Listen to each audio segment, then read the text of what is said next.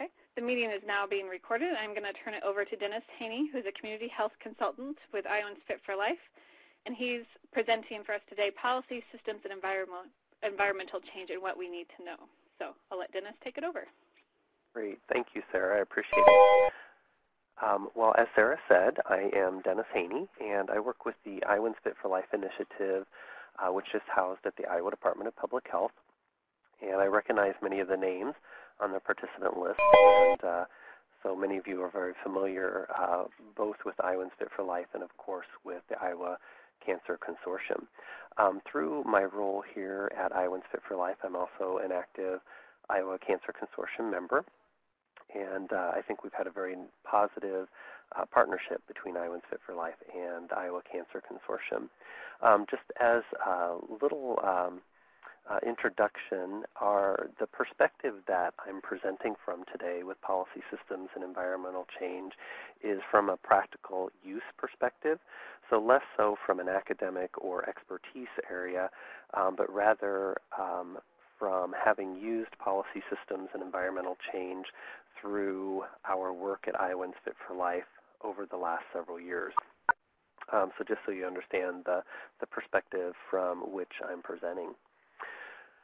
So of course, since this is an Iowa Cancer Consortium webinar, it is definitely worth repeating what the Iowa Cancer Consortium mission is. And so at ICC, our mission is to reduce the cancer incidence and mortality in Iowa, and doing that through collaborative efforts that provide services and programs directed towards comprehensive cancer prevention and control. So I'm assuming that most, if not all of you, work in some sort of work with cancer prevention, treatment, quality of life, in some manner, and are here to learn more about policy systems, environmental change, and how that may impact your work in the cancer arena. Additionally, just briefly to talk about the Iowans Fit for Life mission, our mission at Iowans Fit for Life is to develop and strengthen partnerships that prevent and reduce the prevalence of obesity in the state. And really the reason I share those two missions is that though they are written very differently, there is a tremendous amount of overlap between what we do. And prevention is a very strong link between Iowa Cancer Consortium and Iowans Fit for Life, and where our work has overlapped and our partnership has been very strong in many areas. And the prevention work specifically that Iowans Fit for Life works on is in the areas of nutrition and physical activity, so improving nutrition and physical activity within the state and focusing on prevention of cancer and chronic diseases. So hopefully that lends some insight as far as perspective. So the big question mark, what on earth is policy systems and environmental change? So here, Sarah, if you could activate the first poll for us, I would appreciate that. And the first poll is just to get an idea of those of us on the phone today, how familiar each of us are with the concept of policy systems and environmental change. So do we have a fairly good deal or amount of expertise listening in right now, or is this a very introductory concept for many of us? Okay, it looks like we have probably most people who have completed the poll, so a small percent of us are not very familiar. So for those of you who checked that, hopefully this will be a good introduction to policy systems and environmental change. About a little over half of us are somewhat familiar, so have an idea, and hopefully this can fill in some gaps or at least give some ideas on how we might implement policy systems and environmental change in our work. And about a third of us are very familiar. And so for the third of you that are very familiar, don't be shy in filling in gaps on things that perhaps I have omitted. All right. So at the risk of being too academic, I do want to relate the topic of policy systems and environmental change to a framework called the socio-ecological model. And some of you may be aware of the socio-ecological model, or maybe something very new for many of you. But it's simply a model that discusses the way that we go about implementing behavior change. So this model, it's used to frame the work that we do here at Iowans Fit for Life, and I believe has touched on several of the projects in the Iowa Cancer Consortium as well. And in this model, you'll see that the individual person is at the center. And so knowing that any behavior change really needs to happen at the individual level. That is ultimately where behavior change happens for everyone, so at the individual. Following the individual then is the interpersonal level. So that includes our family, our friends, and other social networks. So how we interact with each other, people that we know personally. Above that is the organizational level, which refers to organized settings like work or church or places that you spend a lot of time at. Beyond that then is our community, which community can refer to different types of communities. So that could refer to the town that you live in. If you live in a large city, it may be your specific neighborhood. It may be a network of religious organizations, or to be looked at a little bit differently, it could even be something like an LGBT community. The outer layer then is labeled public policy. And public policy is really more inclusive than just policy. It also includes things like systems and environmental change that we'll discuss this afternoon. So the reason that I show the socio-ecological model and where policy systems and environmental change fits in that is really to reinforce that there are multiple levels that we can work at. But here we're encouraging or discussing how we can work at the policy systems and environmental change level and how that impacts the other levels as well. So by working at the highest level, policy systems and environmental change, that work in most cases will impact many, if not all, of the other levels in the socio-ecological model. So Sarah, if we could do the second poll, this will help us get an idea of what people's understanding of policy is. So what does policy mean to you? When you think of policy, do you automatically think of like a federal or state law?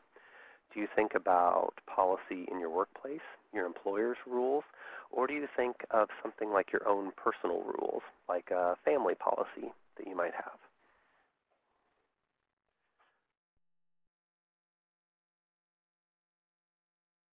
We'll give a moment or two for those answers to come in.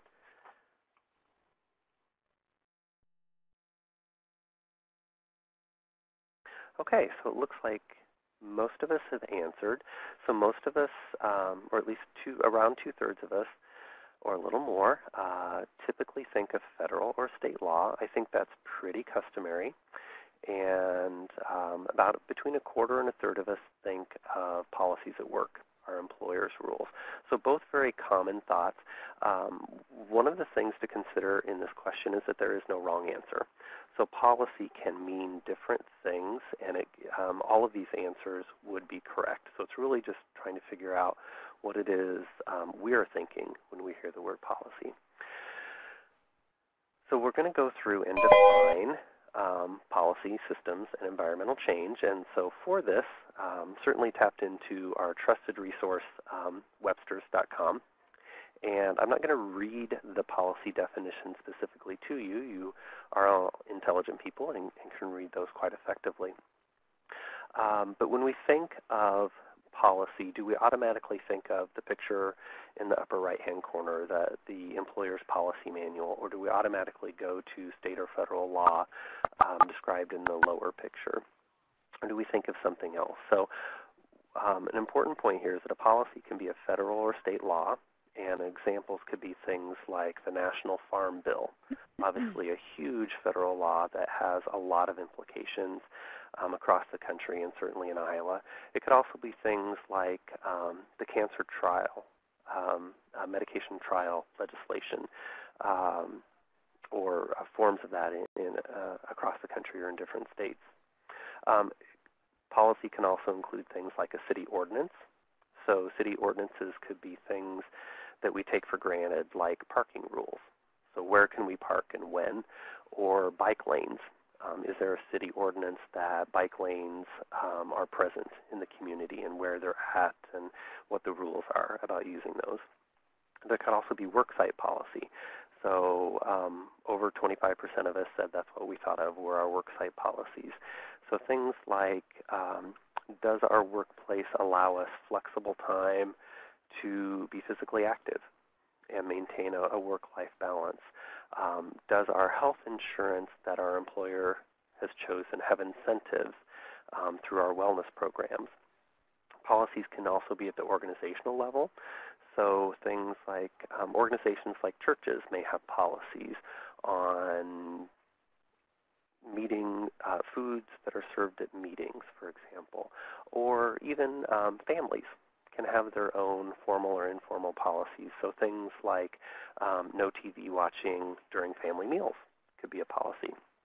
Those may not be in writing, probably not, but most children know what their parents' policies are. So what we do hear consistently is that policy can be really intimidating to a lot of us. But the interesting thing is that when we study policy more, the concept is really less frightening when we understand it better and, in some cases, understand the process. And we're not necessarily going to discuss the process of policy change today, but at least understanding what policy is can hopefully help make it less intimidating. And I will give a caution here as far as knowing where our funding comes from for our positions, that many of us need to be aware when we're looking at policy to be very cautious not to engage in anything that resembles or is lobbying for specific legislation. And there's certainly guidance, for example, from our funding source, CDC, on what we can and cannot do in that area. But at least understanding policy is certainly valuable. So then we move on to the second component, being systems. Systems, I think, can also sometimes be confusing. So basically looking at how things interact to create a unified whole. So examples of a system can be things like a highway system. So obviously in the state of Iowa we have thousands of miles of roads, and how do they connect? A similar concept in the area of physical activity would be bike trails, or as I like to refer to them, running trails. The bike trail system, I know in central Iowa, is very extensive and is definitely comprised of a lot of different trails that interconnect together as a system. Social networking systems like Facebook are very popular and also very connected to the world of cancer would be what the cancer screening system is in the state for like breast, cervical, and colorectal cancers. All of those are examples of systems. The interesting thing about systems, excuse me, systems are oftentimes in a consistent process of changing. So systems are what help us to implement policies, but they're not policies in and of themselves. But if we look at, for example, even the systems within one organization, an organization may have one policy, but two departments or two managers within the organization may have different systems for how to implement those policies. Systems can be simple, so things like reviewing or renewing your driver's license is a very simple system. And note, I didn't say that it was fast or easy, but it's a fairly simple system. Or it can be a really complex system, like the huge number of systems that operate your car. So it's really a system of systems that make your car run, or the intricate inner workings of the systems in our human bodies. So here it's important to note that policies and systems overlap, but yet they're very different. So a system may adapt to a policy or alter the impact of the policy, even if the policy is written very concretely and definitively. Okay. So then when we go on and look at the environment, I chose the two pictures on the slide because most of us, I think, when we think about the environment, we think about the outdoors, what's around us, when really the definition of environment is much more broad. So it is the circumstances, objects, or conditions by which one is surrounded. So certainly the outdoor environment is a significant part of the broader definition of environment, but it's also much more inclusive. So the environment's what's around us. So we think about like a work environment. A farmer has a very different work environment than, for example, an insurance broker or a healthcare provider. Most certainly a different environment than myself as a public health cubicle dweller.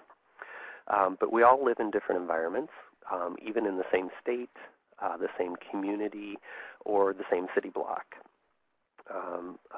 The environment in my home is probably quite different than the environment, well, I know it's quite different than the environment in my next-door neighbor's home.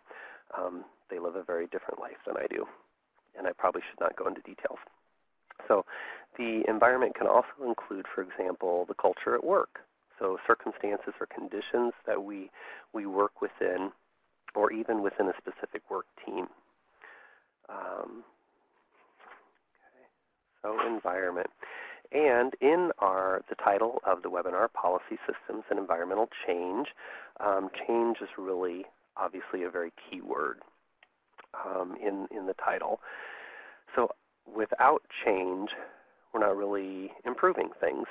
And I know that the word change is often associated with negative connotations, but the intent for the purpose of policy systems and environmental change is that it's change for the better. So we'll look at today then how we change policy systems or the environment for the better. So my guess is that many of us on the webinar are wondering why. Why do we focus on policy systems and environmental change? Well, for some of us, the simple answer is because our funders are telling us that's what we need to focus on. But more importantly than that, the reason is that working at all levels of change in the socio-ecological model of change are important. They're all valuable, but each one of those levels is different. The benefit of focusing at the policy systems and environmental change level is that it gives us the greatest impact with the largest number of people with the least resources. So basically, it's more efficient. Not to say that it's better than working in any of the other levels of change, but it is more efficient. And so depending on the change that we're trying to create, it may be the most effective or the most appropriate. Policy systems and environmental change can also be used as an impact looking at health equity.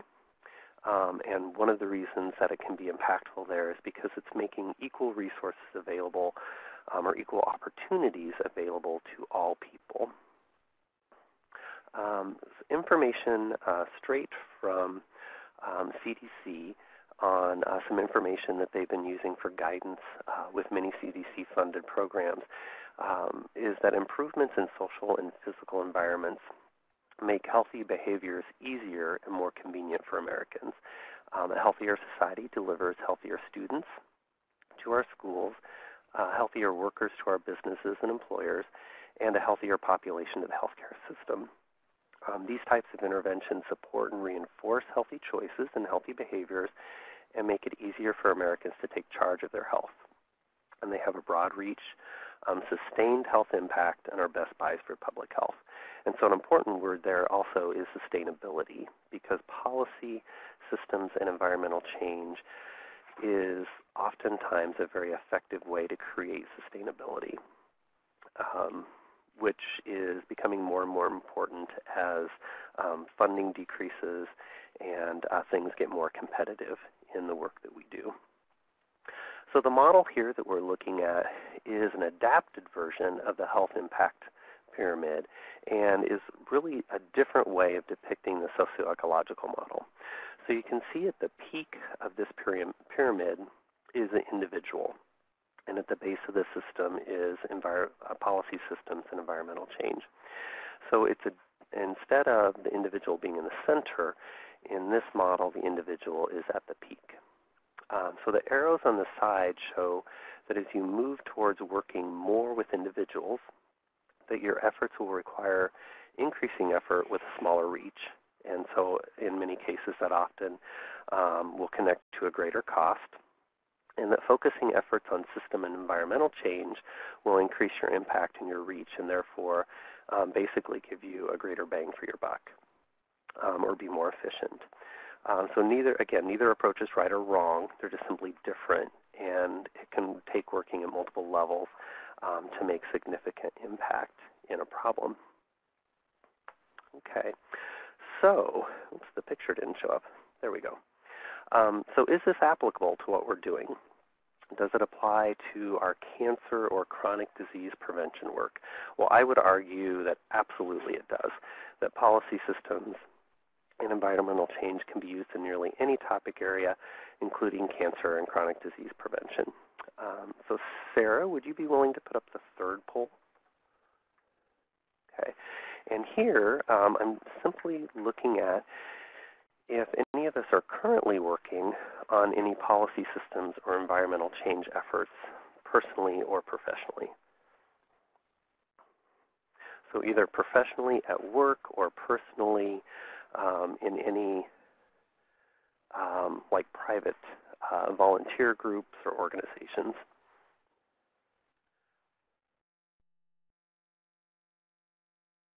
Okay, it looks like overwhelmingly that most of us are, or all of us are, for the folks that have answered so far. So excellent.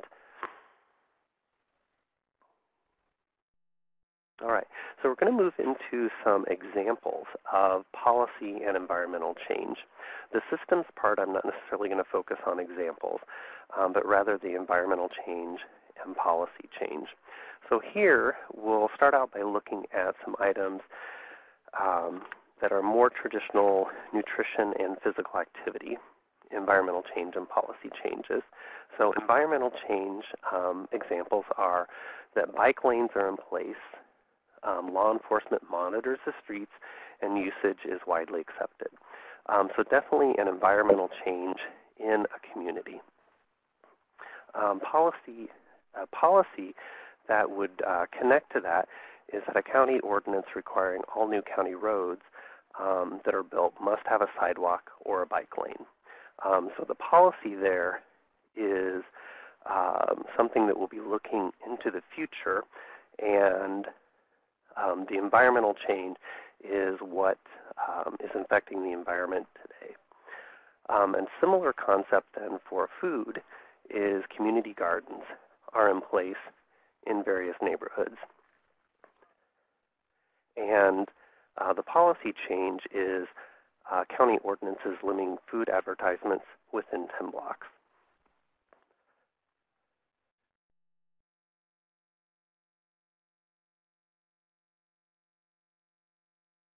All right.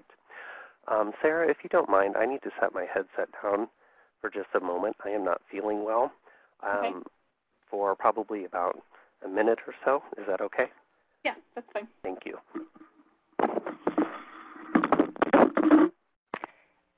This is Rachel from the Iowa Cancer Consortium. I know that we have some community transformation grant counties on the webinar.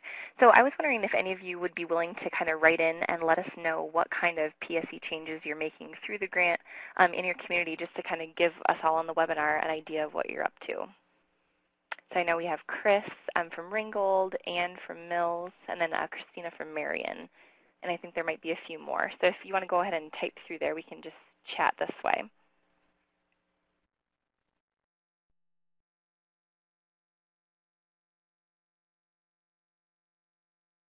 I thought everybody implementing the CTG grant are probably policy systems and environmental change gurus, I think, from what I've heard. So that's really wonderful.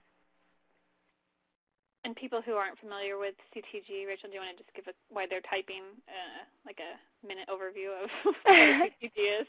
Sure. So the Community Transformation Grant, it's grants that were given out to different counties, and I can't even remember how many, so maybe some IDPHers on here could let me know.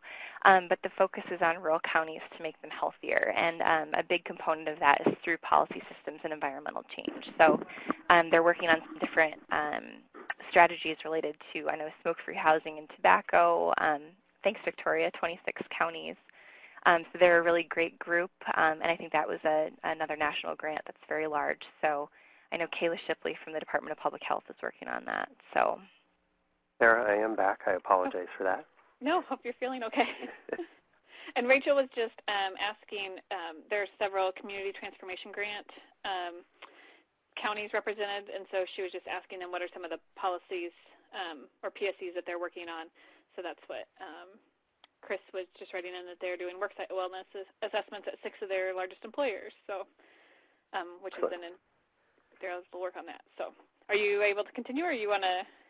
I am, yes. Okay, all right. We'll turn it back Slightly over. embarrassing, but thank you for working with me. No. Yep, go ahead. Okay, so we've gone to the next screen. Continuing in policy and environmental change examples, in the nutrition physical activity arena, looking specifically at work sites, a work site could, in the environmental change area, look at conducting NEMSV assessments. And if you're not familiar with NEMSV assessments, they are assessing vending machines for the percentage of healthy offerings or less unhealthy offerings, maybe another way of putting that, that are available in those vending machines. So, and making changes to those offerings, providing that 30% or up to 30% or more would meet the definitions of healthy criteria. And so in that environmental change, it would be just simply making healthier options available to folks that use those vending machines, whether that be in a work site, in a public building, at a rest stop, wherever you might tap into food through a vending machine. A similar policy connected to food availability in the work site may be that a work site would develop guidelines for healthy meetings requiring that all food provided at company-sponsored meetings include healthy choices or be completely healthy choices, as an example of a policy. For activity, a work site could also conduct a stairwell audit to ensure that stairwells are well lit, that they're safe, that they're inviting, that employees would want to use that stairwell because it feels like a comfortable place to be. And the CDC Stairwell to Better Health challenge, which can be found on the CDC website, signs could be hung promoting stairwell usage. In a policy change consideration, a work site could implement a flex time practice allowing employees to adjust their regular work hours. So maybe come in a little bit later to be physically active after they drop their kids off at school, or walk their kids to school, even better yet, and come in a little later, or expand their lunch time a little longer. Whatever that may be, flex their work time schedule in order to increase the opportunity for physical activity in their day. And the third slide of environmental change and policy change examples are ones that might even be a little more directly connected specifically to work in the cancer field. And many of these have actually come from Iowa Cancer Consortium mini grant opportunities or projects. So in the environmental change category, promoting the use of sunscreen at minor league baseball fields. And the policy connected to that could be Iowa's minor league baseball fields providing the sunscreen. And so simply with the ball fields having a practice providing the sunscreen, they've implemented a policy that also then directly connects to changing the environment in those in the ballparks. And so practice then that could accompany that would be encouraging guests at the ball fields to use the sunscreen, having the mascot, which I understand the mascot's name there is Mr. Shucks. If Mr. Shucks is obviously promoting the use of sunscreen there and promoting the use of sunscreen to guests. So that policy and change and that environmental change really work hand in hand.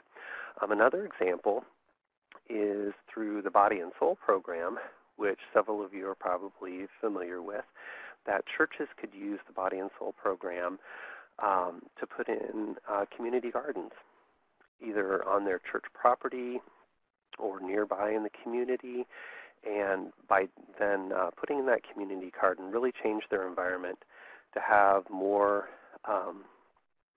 fruits and vegetables produced in their neighborhood, and either using that in their church programming or perhaps using it as a church mission opportunity to share with low-income individuals living in the neighborhood. So using it as an outreach opportunity as well. And then a policy opportunity to connect to that is that perhaps that church might look at a policy on things like discouraging fried foods, maybe at potlucks. Maybe that's been a big tradition in that church. Or a flip side of that, of maybe encouraging more people to bring things like fresh fruits and vegetables to church functions. And then a work site example of environmental change may be to have worksite human resources and management encourage the use of Quitline. So I'm assuming that most of you are familiar with the Quitline resource. It's available throughout the state, free of charge. And so simply by having the environmental change of having human resources or supervisors and managers in a work site encouraging their employees to tap into that resource could certainly have a big impact.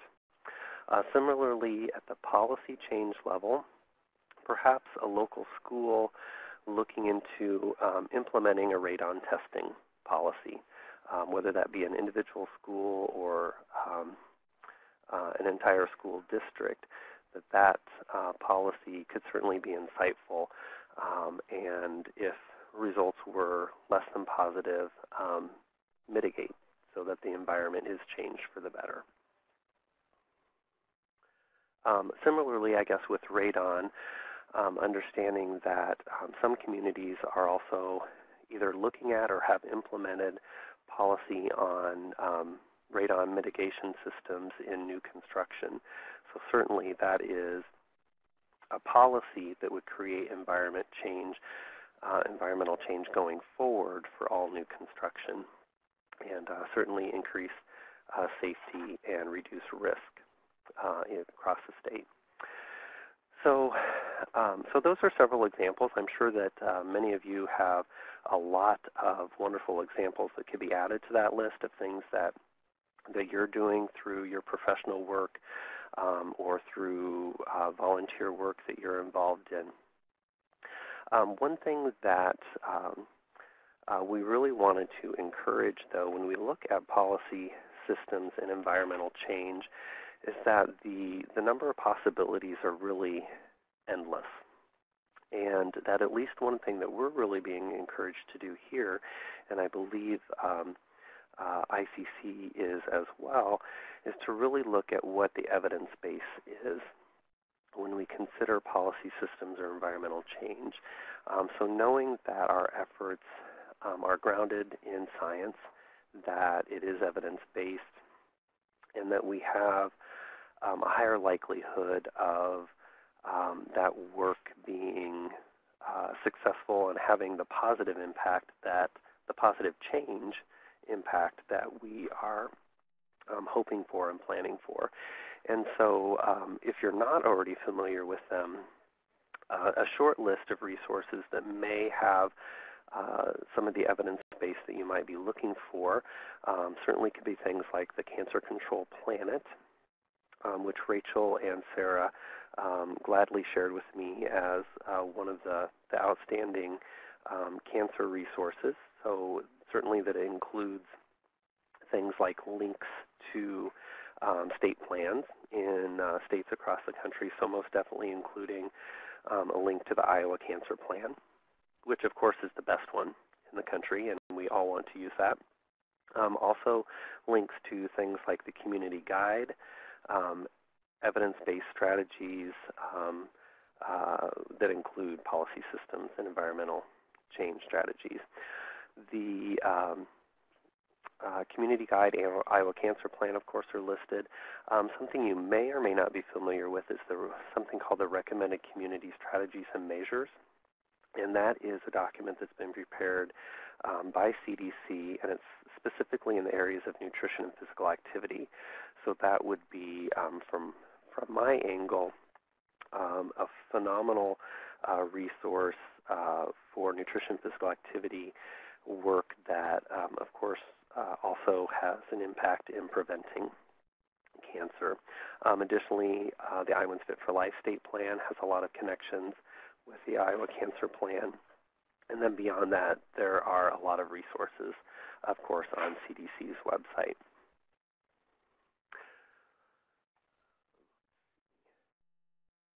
So moving forward,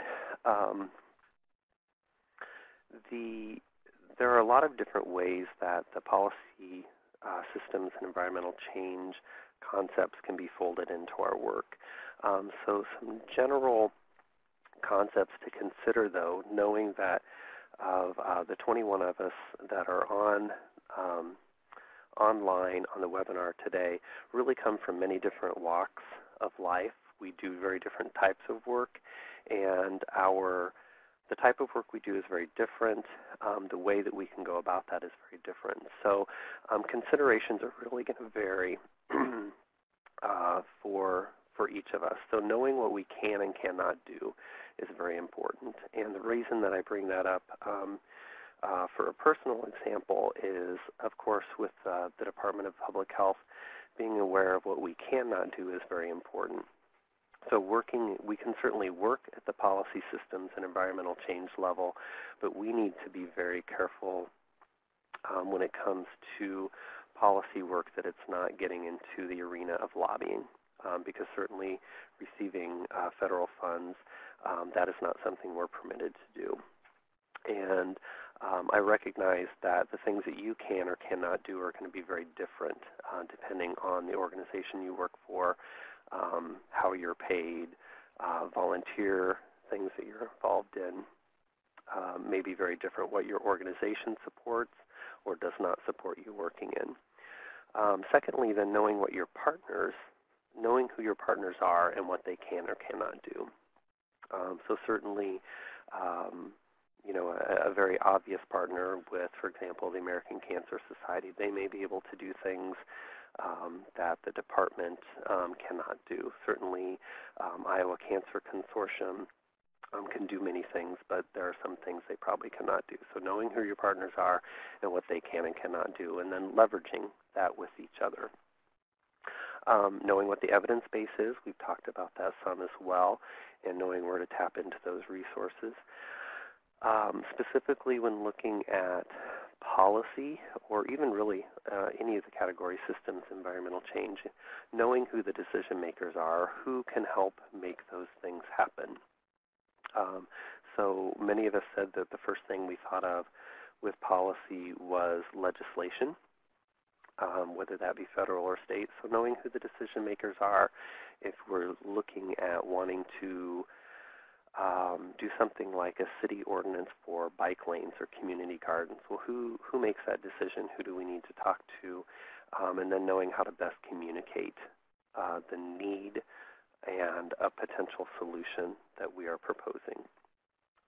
So that's a very short discussion of moving it forward, but they're moving beyond just the academic knowledge of what policy systems and environmental change is. Those are just some basic considerations of how to apply that information and move forward with it. And I don't see the summary slide in here, so I must have omitted that somehow. But in summary, I guess what I'd like to challenge each of us to do is really to look at policy systems and environmental change and how that may already be a part of our work, and where it's a part of our work where maybe we didn't realize it was in our work, and we've been doing that but haven't been calling it policy systems or environmental change. So recognizing where we are already doing that, to really strongly consider if any of us have been intimidated by policy specifically, or even in systems and environmental change work, to really remember that it can be simpler and more straightforward than maybe we'd anticipated, that it isn't impossible. We don't always have to rely, for example, on folks that are paid just to do that, to focus on it, that we can be involved in that as well. To check out our policy systems environmental change resources and the evidence base, know what we can and cannot do, so to consider those limitations, and also know who we can partner with if there are things we cannot specifically do. So a final poll question. It looks like Sarah has the poll question up. If we could open that up. What ideas do you have for policy systems or environmental strategies in your work? Again, whether that be professional work or private, through volunteering, what have you. And here, it's not actually a poll question, but if you could actually type in your answer. And Sarah, I believe that'll show up in the chat box, won't it? It will actually just show up right below. They can either type it in the chat box or in the actual poll question. They're both open-ended. Okay. Great. Okay. So what are some examples or ideas that you have for things that you're already doing, or things that you could do through your professional or private work that could be in the areas of policy systems or environmental change? Looks like we have some ideas coming in.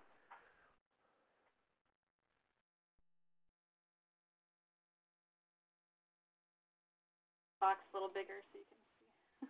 Great, that's helpful. Thank you.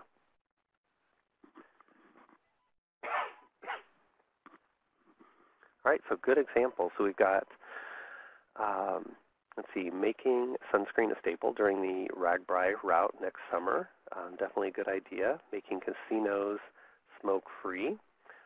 Definitely would fall into that category. Making all new construction in Iowa radon-resistant. Excellent idea. Bike lanes on all highway construction, or at least wide shoulders with no rumble strips. Excellent idea. Tobacco ban on all county trail systems. Making walking and biking communities easier and more attractive than driving. Local public health agency has provided sunscreen to local swimming pools each summer. Excellent. Those are all great examples. So it sounds like maybe a combination of things that are already taking place, as well as ideas of things that would definitely fit in policy systems and environmental change categories going forward. So with that, first of all, I'd like to apologize for needing to step away for a couple of moments, but appreciate your attention. And Sarah, I think we have the opportunity for some questions, if those would come through the chat system. Yes, if they want to go ahead and put questions in the chat box, or if you continue to think of other ideas for policy systems, environmental change, you can put those in the polling box, so hopefully that makes sense. But yeah, questions can go up in the chat box and Dennis can answer them. Again, I'm giving everybody a chance to type their questions. This session, again, will be recorded, and we'll have the recording and the PowerPoint up on Cancer Iowa, and hope that everyone will look at the future sessions. We have sessions planned out through June, so please register for those. And then after we're done with the question and answer session, I'm going to pop up the evaluation should show up on your screen. You can fill it out that way, or I'll send it an email within a few minutes at the end of the webinar, and you can complete it that way. We really appreciate it if you do the webinar. Oh. It looks like Chris really likes the idea of making walking and biking easier than driving. Chris is a very consistent advocate of active transportation.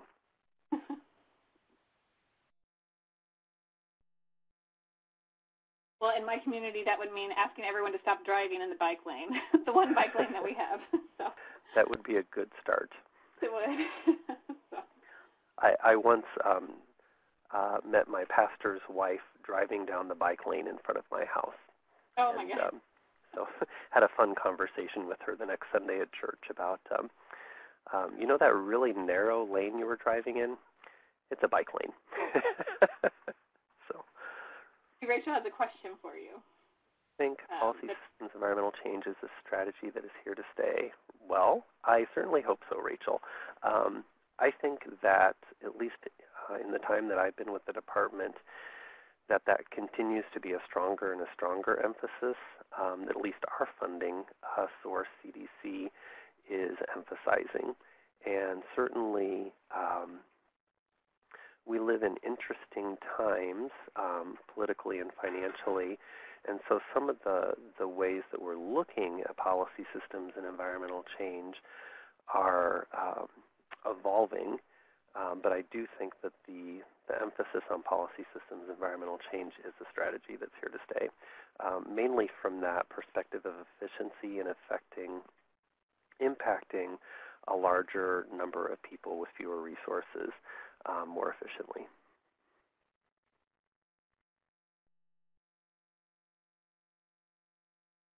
And you listed some resources, Dennis, for where to find best practices on policy systems and environmental change, but in my work, I know that it's not usually one organization or one person that makes a change. Do you know any resources for kind of those coalition building strategies? Because that's almost as important as your issue is how to get everybody on the same page on one particular issue.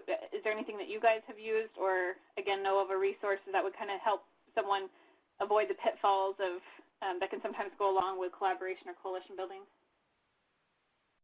Oh, wow, that's a large question. I mean, there are definitely a lot of resources on coalition building. I think I might answer that a little bit differently than the specific question you asked, and maybe focus on the way that we go about starting our coalition work. And one of the things that immediately came to mind for me is that a lot of our groups or our coalitions are very focused on what the problems are and how to fix them. And another approach that we've been trying to promote is an asset-based approach to beginning to work on an issue. And a really great tool that coalitions can use to begin that process is something called asset mapping. And even just through a simple Google search, you can find asset mapping. We have a specific asset mapping resource for nutrition and physical activity that's on the Iowans Fit for Life website. But the concept is easily adaptable to pretty much any community issue that a group is wanting to work on. But the approach is just exactly what it says. It's asset-based, so it's focusing on what a community already has as strengths and building on that then to help fill in gaps and make that community even stronger, rather than the opposite approach, which is what's our problem, how do we fix it, which kind of starts things out oftentimes in a more negative mode. So starting out on a positive asset-based mode can be very helpful. And then coalition building, I know that CDC has resources on coalition building, and I do not have those resources off of the top of my head, but I do know that they have coalition building information on their website as well. That's great. Actually, I'd never heard of asset mapping for like an issue, or if a group is working on something. I've heard it at the individual level of like kind of strengths-based perspective, but that's great. I will definitely look into that. So it looks like Rachel and Victoria both put up some other resources, the websites that are listed there. Thank you. And I don't see any other questions listed, so I don't know if there's any last comments you want to leave the group with, but otherwise I think that we are wrapping up for this afternoon. I would just clarify, I guess, Victoria, are you referencing the resource that you put up? Is that coalition building or coalition support resource that's listed? See how fast the typer Victoria is. Both. Okay, great. Thank you. I appreciate you listing that. Okay, I don't see anyone else typing, so I just want to really thank you, Dennis, for taking your time to share your resources with us on policy systems, environmental change, and Dennis has his contact information up on the last slide. And thank everyone for spending part of their afternoon with us, and wish you all luck with your policy systems, environmental change initiatives. So thank you.